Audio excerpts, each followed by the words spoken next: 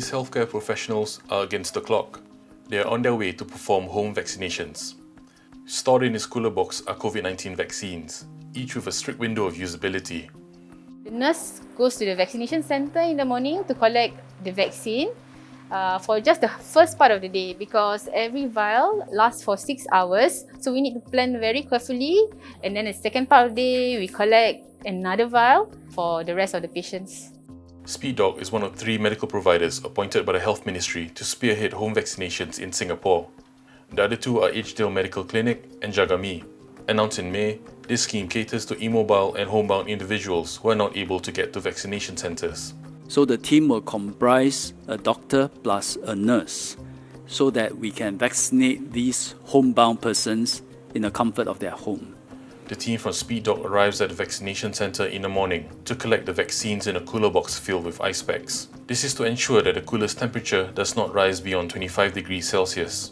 We use a cooler board with a data logger attached to it. To monitor the temperature, you can physically look at the data logger, or there's an app connected by Bluetooth to our phones. This app also logs the temperature. We can just monitor the temperature from the app. If the range of the temperature goes above 25 degrees, there will be an alarm.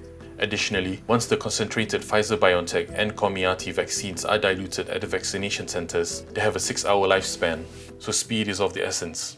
As well as the precious cooler of vaccines, each doctor and nurse teams will travel to the patient's house with a suitcase of medical equipment. The case weighs a hefty 15 kilograms.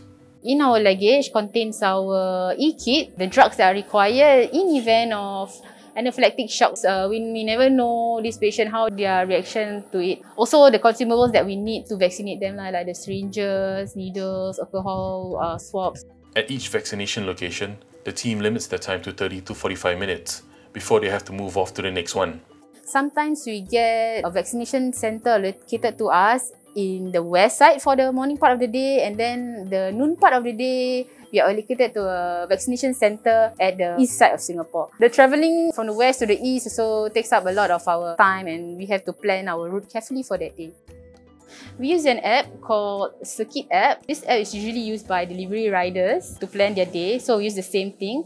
So they will optimize which houses to go first, and yeah, I think that's the best way to plan our day lah. There are not only his children but also relatives coming over to visit him. They may be vaccinated, okay, but at that point of time, somewhere in April, my wife and I were already discussing, what if those people who are vaccinated but they still carry the virus? If they carry the virus, they may not be sick, they may be okay, but they may infect my father-in-law during the visitation. So in order for us to eliminate that, so it's very good for him to have the vaccination. Mr. So Tiam Huat was thankful for the availability of a home vaccination service after an accident left his mum immobile. Mr. So called the Agency for Integrated Care to set up a home vaccination appointment for his mother. First, I called AIC to tell them my difficulties. So then AIC did a check, and they get back to me and say that they would like to know more detail. The third time, the AIC officer called me and said that this is confirmed. Mr. Muhammad Ali received an SMS from the Home Nursing Foundation, who facilitated his application to get his father-in-law vaccinated at home. For those who have not been approached by the authorities or the current care service providers to get their homebound family members vaccinated, they can appeal to get vaccinated at home by calling the MOH hotline.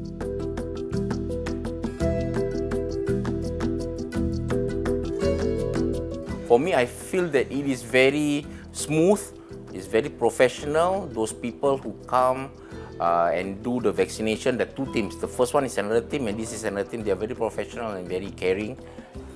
The options of home vaccination is a godsend, and I'm really thankful for what our government is doing. After administering the vaccination, the team observes the patient for 30 minutes and makes sure that there are no ill effects. It feels rewarding because we are helping people who wants to be vaccinated but can't get out of the house. And the observation time that we spend with each family, just sitting there and talking to them, very nice to be able to sit with someone just talking about their day, about their life. Chit-chat over, the team packs up and moves towards the next location. The countdown begins again.